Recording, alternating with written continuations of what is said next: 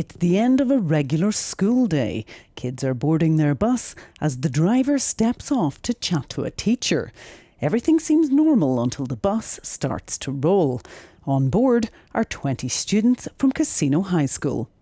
Out of control and heading straight for a petrol station, a quick-thinking Year 9 student, Izzy Miller, leapt into action. I turned around to go talk to my friends and I turned back and the bus was moving. No one was doing anything, so I jumped up and got into action and steered it away. Izzy brought the bus safely to a stop by applying the brake. Then students are seen running into the shop for help. Its owner, Erin Whitten, is extremely grateful. I had a guy pumping gas at the time of the incident. If that bus had hit the Bowser, worst case, it could have blown. If it hadn't been for Izzy's calm response, that school bus could have come right behind me here. And the casino community is coming together and thanking her for preventing what could have been a huge catastrophe.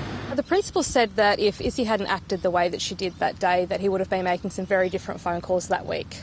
Police are investigating the incident, but all those involved are just happy it ended the way it did. Emma Hannigan, ABC News, Casino.